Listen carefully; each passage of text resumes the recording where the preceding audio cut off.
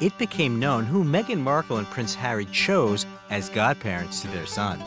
Everything that concerns the son of the Dukes of Sussex is carefully hidden from prying eyes. Only now it became known who had the honor to baptize the baby in 2019.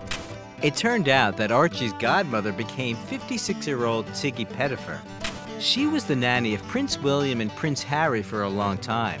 The brothers maintained a warm and trusting relationship with her.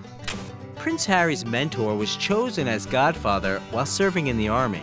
For a long time, Mark Dyer accompanied the prince on trips and helped to conduct social activities. It was rumored on the net that he is the biological father of the prince, since they have the same hair color.